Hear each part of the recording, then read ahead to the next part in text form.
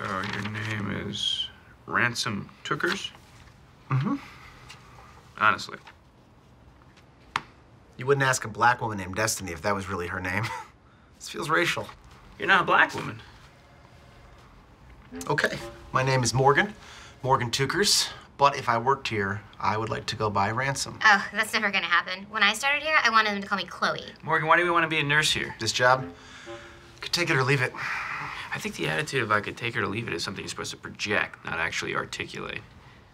Okay, busted. Busted. Real talk. Spent a couple years in Otisville in my late teens. Is that a college? It's a prison upstate. I'm really interested now, by the way. Shouldn't that be something you just project?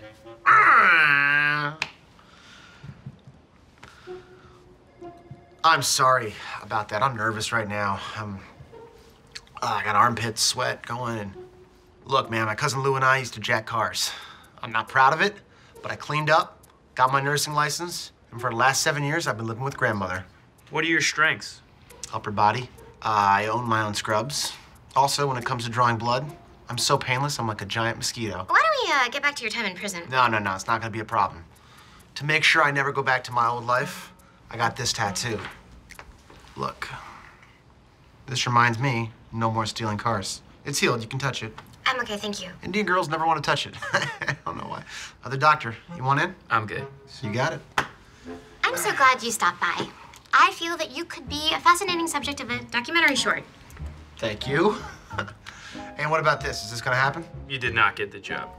Is he wrong? Did I get the job? He's correct, actually. I'm sorry. We could never hire you here. Wow. I'm a little devastated. Thank you for coming by. I cannot believe we didn't find a nurse. Dr. Schulman gave me one responsibility, and I couldn't even do that. Don't be so hard on yourself. It was partially my fault. What? It was completely your fault. It wasn't my fault at all. I was just trying to be nice. Then why did you say anything? Hello. Is there any way I could use your restroom before I leave? Yes. My grandmother lives in Rockaway. I can't make it all the way. I'm gonna have to do something. I said yes. Also, can I grab a bottle of water to replenish the fluids I'm gonna lose? Let's get you out of here. Let's do it.